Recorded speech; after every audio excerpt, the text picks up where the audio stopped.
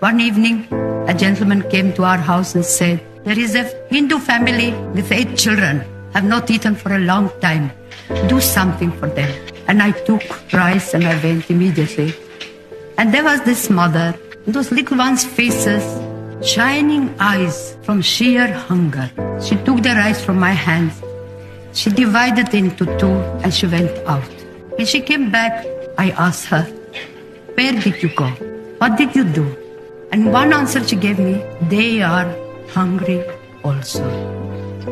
She knew that the next door neighbor, a Muslim family, was hungry.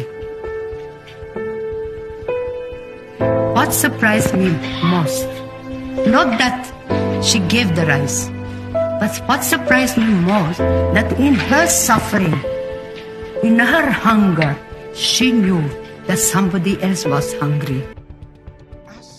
Mother Theresa said in this video, she was so excited about when they were thoughtful about others' hunger when they themselves were hungry. That's what we experienced during this COVID-19 services. I can quote a few examples here, and one most memorable example is Babu. Is a mentally challenged person, but first few days he was hesitant to come near to us, and when as we were regular and he started coming towards us with happy and joy.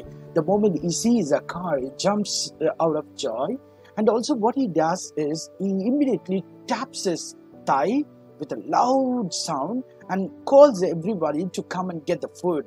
So that really amazes me while I watch it. That really sometimes I cry.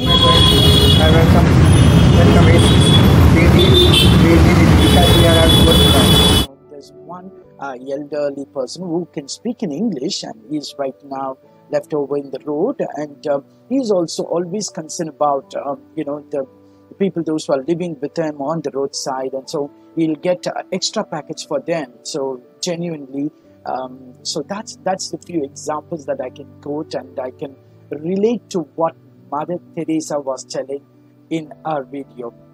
So I thank God for giving this opportunity to serve all these wonderful people during this COVID-19. It's an amazing experience.